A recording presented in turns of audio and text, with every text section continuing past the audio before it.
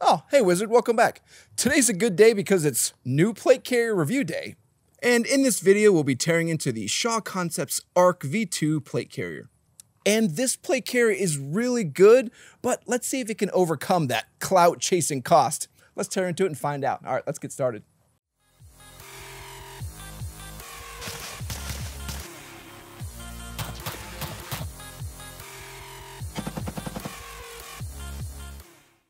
Now, I'm pretty excited to show off this Shaw carrier too because there's been a ton of requests from our viewers and everybody kind of wants to see where it ends up with its, extensive set of features along with its excessive cost. We also did a video assembling and reviewing the ARC V3 placard along with the node pouch. The placard is a really nice base and won't break the bank to get started, while the node pouch is kind of at the top of the market in terms of price, but also leads the market in terms of features. And I'll link to those up here and add them into the description if you're curious about those bits when we go to add them into this whole plate carrier setup. Now, there is one caveat to this whole thing that we need to talk about: the price. Now, generally I try to avoid talking about price because, I don't know, price can kind of fluctuate over time and it's not just an absolute thing. But I have to kind of bring it up here because the price of the Shaw Concepts gear really influences kind of where it lands within the ranking. As that cost sometimes being double other carriers, it often lends me to recommend competitor products when people are making an initial carrier purchase. As paying a ton of money for like a starter carrier and basics, I don't know, that just doesn't make a whole lot of sense. But tell you what, let's roll all this back for just a second and let's answer that question of who is Shaw Concepts? Shaw Concepts aligns its principles in designing equipment that allows responsible citizens and military members to operate with increased comfort and proficiency, allowing its users to conquer all obstacles, whether it's defending your family, completing training, or for top-tier military operations. And it's really refreshing to talk to the owner at Shaw like he's super, super down to earth instead of being, some other people out there that tell you not to have an ego and then have just like a really big ego. And in the tactical world, it could be a whole lot of chest thumping and a whole lot of eye rolling from me. So it's really nice to see such a high tier of plate carrier production and the level he operates at, and then be really humble about it. It's just really nice to see. But let's stay focused on what we're doing and let's take a look at our current plate carrier rankings. Here it looks like I jockeyed with this on our MEPC 2.0 update video. We currently have the slimline precision of the Agilite K0 in first, with the amazingly customizable MEPC 2.0 in second, with the wildly innovative Javelin Concepts AJAC in third, and our team-focused HRT rack in fourth.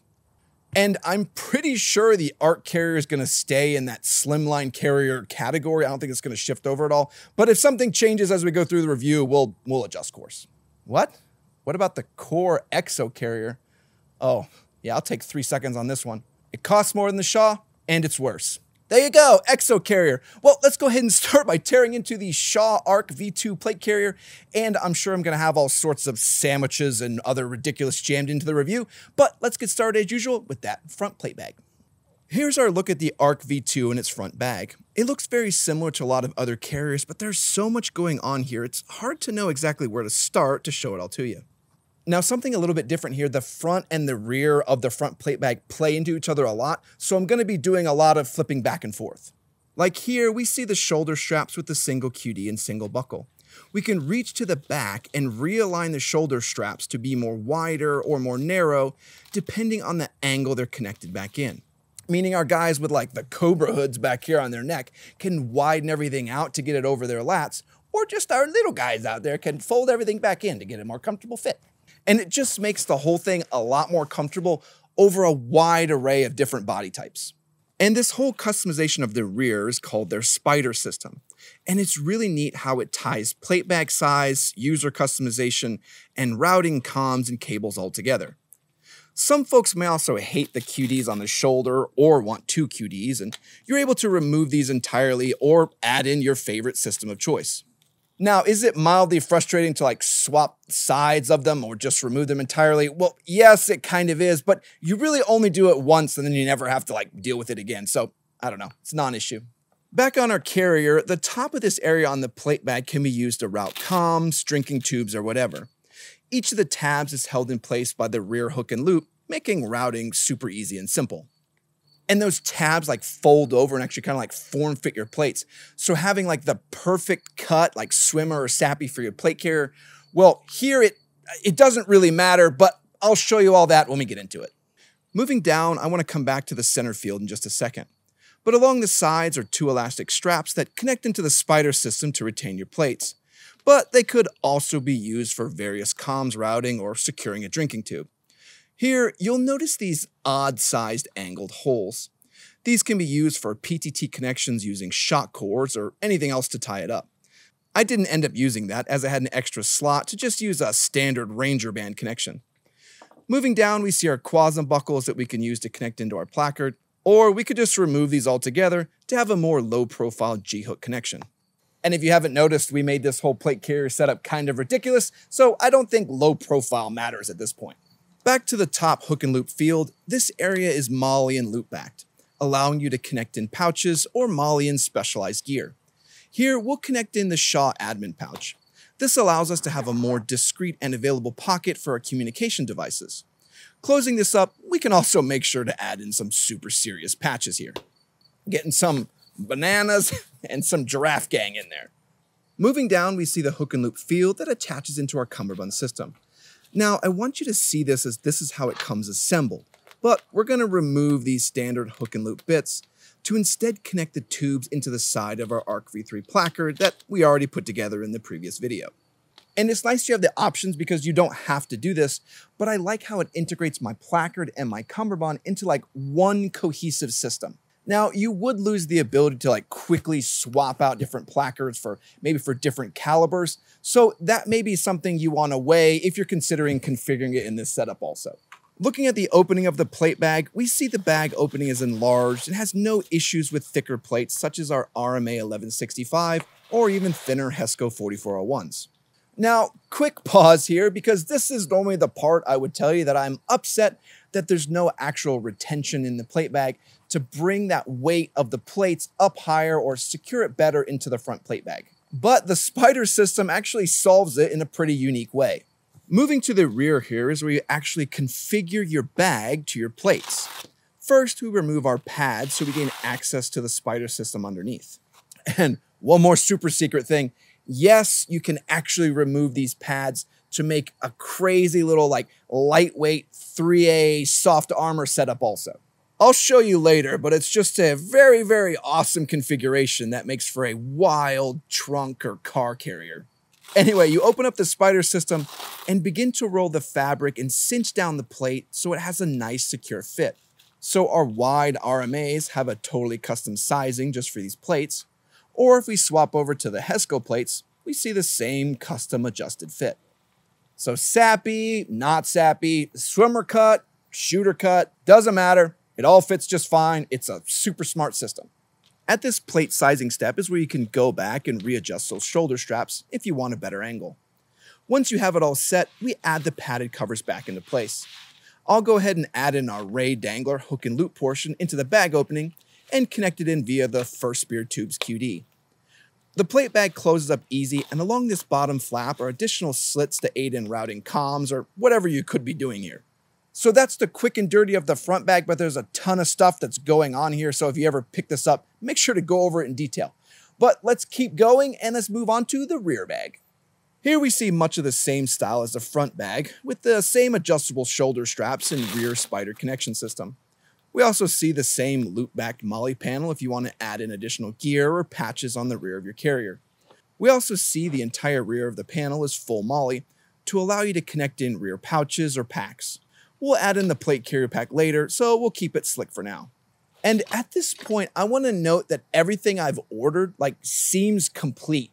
At no point did I feel like I'm nickel and dimed or like I ordered a rear plate bag that I had to order the MOLLE panel separately for. So, big thumbs up so far. Oh, well, I guess there isn't a drag handle. If that's important to you, I didn't see one. Moving down to the rear plate bag opening, we see this flap also hides the Cummerbund connection system. Here they use a loop back design with latching holes placed inside to allow for both hook and loop based Cummerbunds along with those bungee connection style ones. And thank God the hook and loop is there.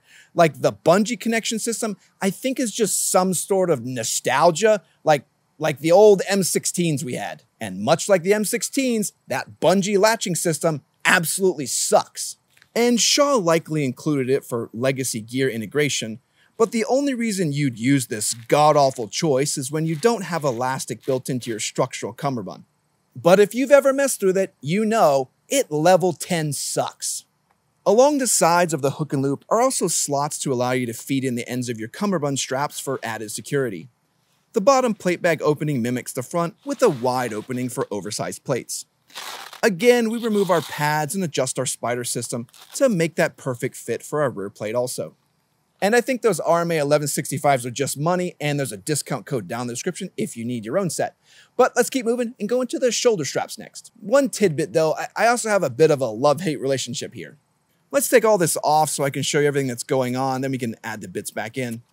At the base, we have our shoulder straps. You can lift the rear strap to gain access to the front strap adjustment. Here, you'll be able to adjust the front and rear bag independently to get the correct fit on your body. Now though, at this point, like you're looking at it and you're saying like, oh wow, there is just a ton of adjustment here. But some wonky things start to happen if we start to go too tight with this. This bottom loop here is how you integrate our rear pack attachment. So we can't cover this portion if we want to use that later, putting some pretty heavy limitations on our adjustment range. Like right now, I have it as small as the shoulder adjustment will let me go, and I'm not a small guy. Any smaller though, and I can't use the actual PCP attachment. Now, if you don't care about using the rear pack, then you have a ton more room. You just have dangly bits everywhere. The shoulder pads integrate nicely and add a ton more surface area for added comfort. You secure in the shoulder pad strap between the main strap so that it can't shift around. Then you close it all up with the padded side facing towards your neck. And this is great because then you don't get like that red scratched up neck from like your plate carrier straps. And I'm honestly surprised we don't see more of this from other gear companies. Now look though, the pads are huge though, like huge. We'll see how the adjustment test goes though, but I'm pretty sure I'm gonna have to remove any of the rear pack attachment features in order to size it on my wife at all. But we got one piece left, and let's move in and look at the actual cummerbund. As we showed earlier, this comes with the included first spear tubes and hook and loop panel. The hook and loop panel was removed though, so we could connect directly into the placard. Here we see a Tegris reinforced cummerbund with 5 full molly slots, allowing you to connect in various gear along the outside and hook into the Tegris core for additional support.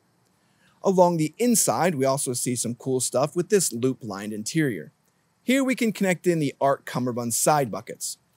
Now, annoyingly, these are not included, and it does take forever for them to come in stock. Maybe this is a good time to tell you that putting this whole plate carrier setup together took me about 8 months. But let's ignore that for now. With the side buckets, you can connect these directly into the cummerbund to give you the ability to have additional padding against the body, while allowing you to place in additional mags and side plates. Yeah, but you need the little side plate bag covers for those too. And if you did all this, you're definitely going to be spending some money compared to a lot of the competitor carriers. But it is really cool once you get it all together. Does it hold plates twice as well as carriers at half the cost? Well, no, but it looks cool though. The cummerbund doesn't have any built-in expansion, so you have to use the iPhone 1 equivalent connection system with this bungee latching. But this bungee is pivotal because it adds much needed chest expansion and allows the cummerbund to move and adjust to the user. It's just god-awful to set up and configure everything compared to some of the real next-gen stuff we're seeing from Agilite, Defense Mechanisms, and HRT. But you'll bang your head against the table after you've tied and retied this for the 8th time, and then you finally connect in your front placard and hook in your first spear tubes to put everything together. We can also take a moment to add in some extra cool guy patches on our placard with our Shaw patch and this super serious peanut butter and jelly patch. One last bit I'll add in here are quasm buckles to both sides of the shoulder straps and both sides of the cummerbund, so we can connect in the rear plate bag also, making our setup totally configured and now complete. And voila! We have our whole plate carrier assembled and finally put together. I will tell you though, even with all my complaining, I think I was being pretty generous with how horrible that bungee connection system is. Anyway, let's move into our actual plate carrier test. And the first test is, you gotta be kidding me, the shoulder strap and cummerbund adjustment test. For such a high tier, I don't think a plate carrier has ever performed worse here. Getting it sized to me involved tying and retying the system in various positions and different styles of knots, and then undoing the entire shoulder pad system to adjust the plate carrier correctly. I want the rear bag attachment to stay functional, so there's no further adjustment for my size, but thankfully it fits me just perfectly. And it fits great in the end, but it was an absolute chore just to get here. And the next test is the size adjustment range, and I'm absolutely skipping that. I'm not tying and retying all this just to fit it to my wife. I will tell you right now that it will not fit, and it will piss me off to no end. If you're a small person, I wish you the best of luck with this plate carrier. Let's go on to the next category, and it actually does really well on this one. This is going to be the plate insertion and size. One of the shining points of the ARC V2 is the spider system. From large to small to sappy to swimmer cut, you can get a perfect fit for your plates every single time. The spider system is just really smart, but I will say that I found the thicker or the multi-curve plates kind of filled out the whole system a little bit better, and you didn't have as much bunchy fabric on the side. All right, the next test, let's look at all the available colorways. Hold up. Now, these are the available colors, but I want to put a small asterisk on it for now. You can get the ARC V2 in multicam, coyote brown, ranger green, black, wolf gray. Ooh, that wolf gray is sweet. And then some colors I don't think are actually available at all with the multicam arid, tropic, and M81 woodland. And I say asterisk because a lot of those colors just aren't available. You can't just go out and buy them. And it's part of what makes this whole review kind of frustrating. If you were excited about this, you couldn't just go out and buy it. I think my wait time was about 4 months, and paying double and waiting 4 months for a comparative feature set to a K0 or an MEPC, I don't know, it's just not all that bright. Oh, but one thing, Shaw did move away from product drops, so I do want to do a super huge head nod for moving us away from that literal hell that they seem to think we enjoy. All right, though, we have another category, and it does really, really well on this one also, and this is going to be the expansion test. Here, the ARC V2 just explodes with possibilities. With this smart spider system, you can easily route cables and cords, and with so many MOLLE panels and connection methods, you can expand up or down into just a ton of different mission roles. Expansion and transformation of this carrier is just top-notch, so it's just totally awesome to see. All right, the next test is another good one. It's going to be the donning and doffing test. With the included first spear tubes and optional shoulder QDs, the ARC V2 performs astoundingly. It's easy to just unhook our carriers from the tube connection to take it off, and then just place it back on quickly, and then connect our tubes for a fast and secure setup. It's just super fast and easy to use, and it honestly makes me want to swap out my connection system on my other Cummerbund setups for the actual first spear tubes connection, because it's just a lot easier to use that one. I forgot where we're at. Okay, next test is the rifle Cheekweld test. Here I found the low profile straps worked well if I wanted to place the rifle right on top of them. The straps didn't include any material to reduce slipping like on the K0, so the ARC V2 straps held the stock in position, but there isn't much special going on in terms of the strap itself. Being able to angle the strap gave me the most advantage when being able to place the stock on the inside of my shoulder strap in my usual stock position, making the entire setup very fluid and familiar. Adding in the rear pack, we did get some added bulk that does add some interference if you place your stock right on the strap. Again though, I just recommend angling the shoulder strap so it's a non-issue, like how I have it configured. Now the straps are low profile enough if you want to put the stock on them though. But again, let me recommend you just actually angle the shoulder straps so that the stock is against your body and then not against the actual shoulder strap. All right though, we got one test left, and it's going to be our prone comfort test. Here, the included large pads on the carrier did a great job of distributing my weight across the entire front carrier face, making for one of the most comfortable carriers we've seen yet. If you lay down and take a nap, this is the perfect carrier for it. I had no issues with the prone and found this carrier was top tier for shooting or even just napping. Just don't fill your nerd patch with a ton of crap and then just dive down to the ground. It like almost knocked the wind out of me. All right though, so that's all of our tests and we've gone over and configured the entire carrier. So let's go into our pros and cons. And the first pro I want to mention is all that really smart expansion. With the ability to route cables and full MOLLE everywhere, there are just so many ways to scale the Shaw carrier up to different levels quickly. From adding in full placards to admin pouches or even rear packs, you can transform this carrier into whatever you need. And having the actual rear pack accessible like on the DM Reconde pack is absolutely awesome. Okay, so the next big pro I want to talk about is that whole spider system to get all your plate size right. From sappy to swimmer cut, the spider system makes different size plates a non-issue.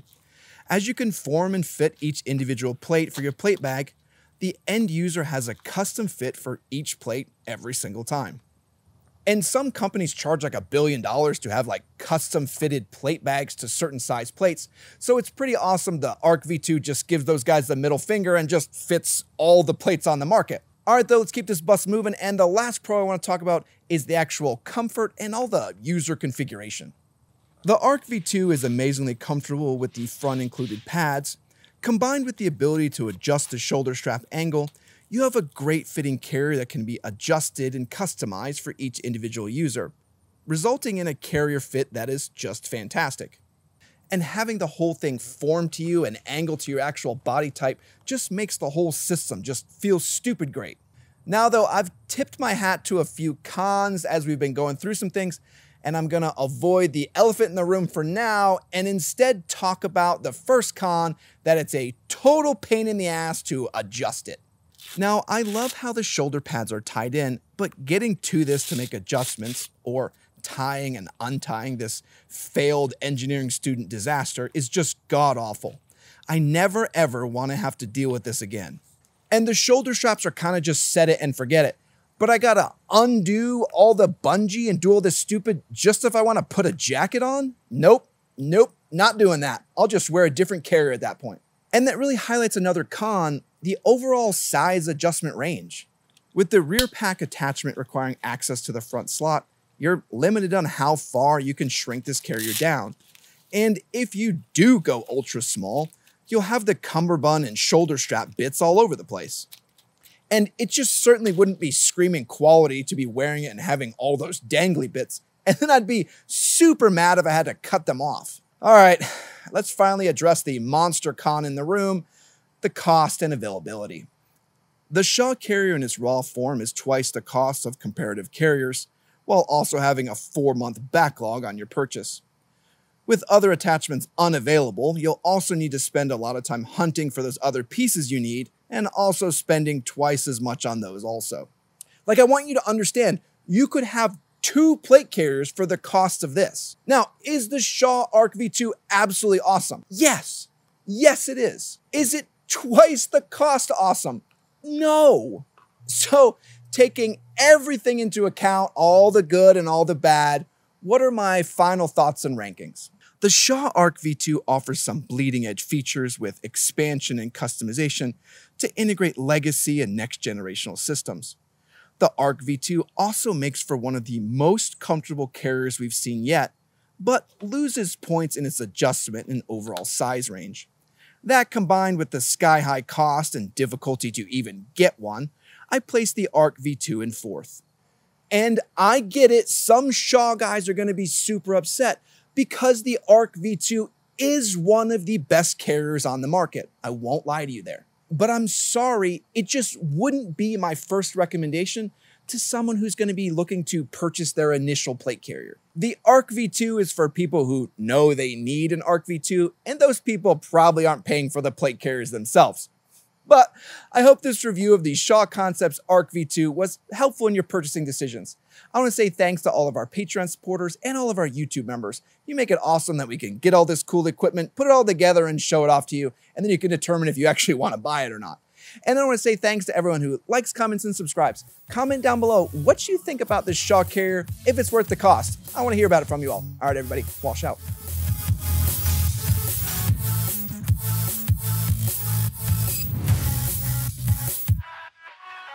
I think think I bumbled the ending there. What did I don't even think I said my name. I mean, it is really cool. It's cool. But from my angle, it looks like every other carrier. I mean, it's just holding plates. I don't think you have any idea how much I never ever want to take that bungee apart. Like never. I will never take that apart again. Nope. All right. Go away.